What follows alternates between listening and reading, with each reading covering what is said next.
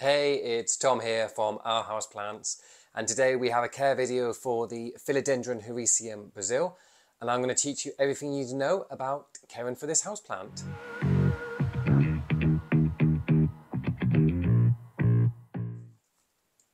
So I've had mine for a couple of years now.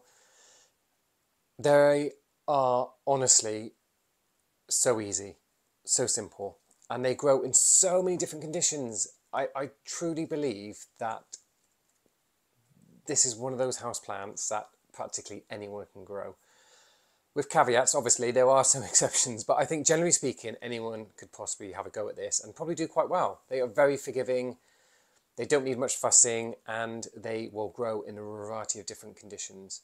So they're fantastic. They're great for new people who are just starting out to houseplants, but they're also good for experienced plant parents as well, simply because they are so beautiful. The Philodendron hederaceum is a species of plants, as you already know, but there's a lot of them to pick from, and quite a few of them have become houseplants over the years, and this one is potentially one of the prettier ones, I don't know. There's one about mycans as well, which is really nice, and the original green one is still pretty. There's not anything wrong with it, it's just this adds a bit more colour to it. The difference is, I'll show you some footage so you can see what I mean, but each leaf has a lime green kind of stripe in the middle of each leaf, which is, it's a bit of variegation. It just makes it look a bit different, a bit nicer.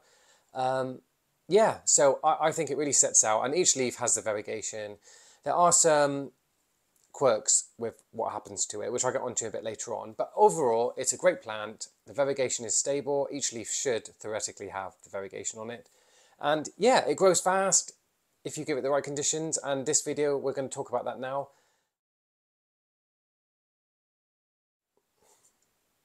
Okay, so the light needs for this plant are quite interesting. It will cope with a broad range of conditions. If you think of it like a road, so right in the middle of the road, let's call it indirect light, bright indirect light, okay? And then you have a range. You could go towards the curb on either side of the road, heading towards low light, like complete darkness on one side, and then forced sun on the other side. The middle of the road is ideal. That's really what you want to be going for, because that's what it's used to, that's what it likes. It's just straight down the middle is absolutely fine. But you can go to either extreme. You can go to lower light conditions, or you can even go to some forced sun, and the plant's fine. As a general rule, the more light you can provide, the faster growth you're going to get, and the lower light conditions you find, you're going to find slower growth. So it depends what you're looking for. If you buy your plant and you don't necessarily want it to get bigger quicker, then it will be fine in the low light location. But if you're after a plant that grows and you want something to show off down the line, say you've got a really, really small one to start with, then you're going to give it more light to speed that up. So think of it like that. So middle of the road is, bright indirect light, and then you can go towards full sun and also towards low light, whichever suits your needs. In the where you have a space in your home to put this plant, it most likely will be absolutely fine. Just avoid really intense forced sunshine, south-facing windows, avoid them, and extremely dark locations with no light whatsoever, avoid those as well, and you are going to be fine. Okay, watering needs. Generally speaking, with most of my philodendrons, I treat them quite similar. They can dry out, basically, philodendrons. I think of all the ones I've owned, I can't think of any that are particularly fussy with that. But you can let them dry out completely, like dry soil. And they're okay with that. You can't leave them endlessly. They're not succulents. They will struggle. So you need to water them again after a couple of days at least. But they can be completely dried out, and that's fine. And in fact, I would probably recommend doing it that way. They do ideally want to be moist for most of the time. They like a continuous supply of water, but it's so difficult, and it's so easy to make mistakes. Even people who have been around plants for decades can still mess up with these, because too much water leads to root rot and overwatering issues, and it's very easy to accidentally overdo it. So if you are letting the soil dry out completely, you're gonna avoid that. However, the ideal situation is just barely moist. So if you're good at it and you know what's going on with your plants, barely moist soil is ideal. Just don't let them be sitting in water. They don't need excessive amounts. They are very easygoing as long as you don't overwater them. So just be cautious. So repotting. You don't need to do it very often, to be honest. I've repotted mine once and that was enough. The roots, they play nice together. I will show you a photo of what it's like inside the pot, but there's actually multiple plants in the pot.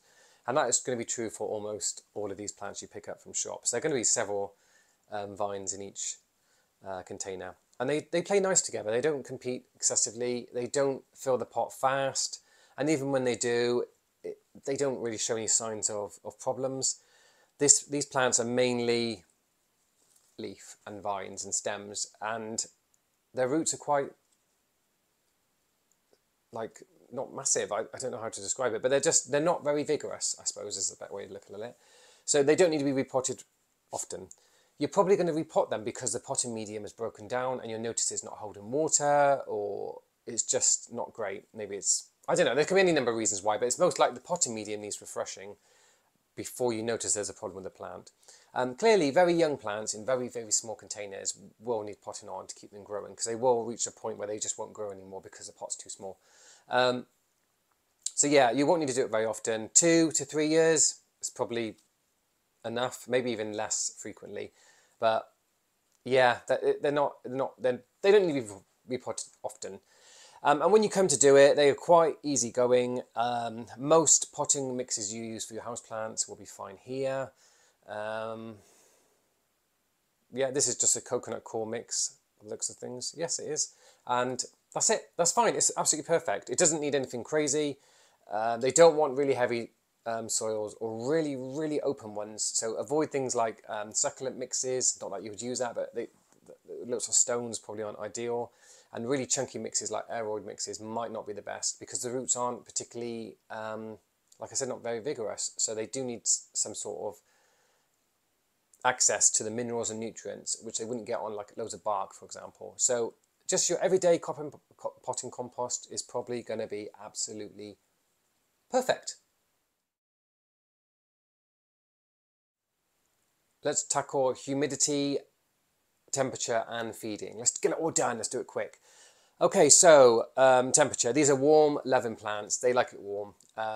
Natively, they can take temperatures up to 35 degrees, which is something Fahrenheit. And the coldest temperature for growth, I believe, I will double check, but I think it's 15 degrees, which is this Fahrenheit. No, any colder than that. If the temperature drops below 15 degrees, then you'll get no growth. The plant won't grow. And over 35 degrees, they struggle. But realistically, most people will not have a house or home or property or whatever where the temperature is more than 35 degrees. So middle of the road, daytime temperatures between 15 and 35, somewhere between there is going to be great. And the plant will like that. So that's temperature. They're not frost hardy. So if you put them outside, you're going to need to bring them in before the temperature drops. Anywhere close to a frost, get them inside and protected, or you will lose them. Humidity. I want to say that they like high humidity, and I think they probably do like it, but they're not fussy. This plant, not a single brown tip. I say that, and you're probably going to see one in the video, but I can't see any. There are no brown tips, and I have it in a bizarre location near a radiator, which should be naturally dry air, but there's no, it's fine, it's okay. If you are struggling, if you live in a very, very low humidity house, you're going to know this because you're going to have trouble with quite a few of your houseplants, then you might need to provide something artificial to try and keep it a bit higher, give it a boost. But in the main, a normal humidity range of a normal house, I keep saying house, but they're not all living in houses, but a normal humidity range is going to be fine. You don't have to worry about that. And then feeding. They're not particularly heavy feeders because although they grow and they can grow quite fast, they're not massive leaves, they're not huge, they're not drawing up massive energy. You'll probably be all right, to be honest, feeding it once every couple of months. That's probably enough. You could do it a little bit more if you really want to, or even a little bit less isn't going to be a deal breaker. These plants are really easy going and feed is kind of a bonus to them. You do need to feed them a little bit though. Don't never, ever, ever feed them. don't never ever. Yeah, okay, fine, but I hope you get what I mean. And that's that. So those three things covered off. Let's move on to the next one. Okay, propagation is easy. I'm going to do a separate video about it. It's very rewarding. It's very straightforward. It's very easy to do. I will show you how to do that in another video. I haven't done it yet, but I will update the summary below, and I will put in a link, or I'll put it here or whatever, so you can have a look. But definitely give it a go. It's a great plant to propagate, so that's worth trying. Let's talk about some of the issues and some of the problems that you can have with this plant. Thrips, yes, absolutely. Not as common as perhaps on some other plants, but I have had one thrip outbreak on these plants. It was quite easily dealt with, but you need to watch for those. They can destroy the plant if you're not careful, so keep an eye on things. If you see a lot of leaves changing colour, looking yellow, just looking generally sick, or sickly I should say, then you need to investigate for thrips, so look for those. I haven't had any other problems, no mealybugs, no scale, nothing like that's ever happened, so that's always good. I'm not saying that the plants won't get them, but I just don't think it's common. And on the website, I've got a care article for this, and none of my visitors or readers have actually commented saying they've had it either. So I just don't think it's particularly common with these plants. But I can only talk about my experiences. If you have had pest problems, let me know. I want to be educated. I want to learn. So put in the comments below. Let me know what's happened with yours. Yellowing leaves are usually a symptom of overwatering. The odd leaf going yellow is fine. Don't be concerned. But lots of leaves going yellow at once is a sign of overwatering. So you're giving too much water. Just check it and see. You'll know if that's what's happened, because the soil will be wet. So do check that, and that's easily diagnosed. Leaves curling could be a sign of thrips, but more likely it's probably a sign of underwatering or overwatering.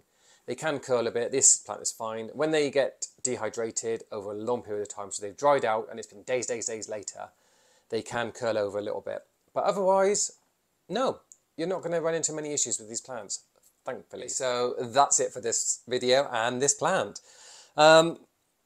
It's great, honestly. Like I said at the start, it's good for newbies, it's good for experienced plant parents. This hobby of growing houseplants is fun and it's enjoyable. And sometimes people want a challenge. They want to grow houseplants which are more difficult, more tricky, and they want to have success from growing these plants which are harder to grow. And the Philodendron Brasil just is not one of those plants. It's reliable, it's consistent, it won't let you down in most cases. It just grows and it puts up with a lot and it doesn't make a fuss. And I truly believe that most people will have success with this plant. And sometimes that's what you want. You know, you've had your failure, you've tried to grow a plant from a seed or cutting and it's not worked. And it's just nice to have a houseplant in your care that tells you that you're not useless. You know, it's good. It really is a good houseplant to have. Definitely recommend it. And it's not expensive either. You should be able to get one quite cheaply. I hope this video has helped you. And if it hasn't, let me know. And I'll see you in the next video. Thank you for watching. Honestly, I do value your time, and I do value you tuning in to watch my ramblings. But yeah, that's great. Have a great afternoon, good morning, or wherever you are in the world, and I'll see you in the next video.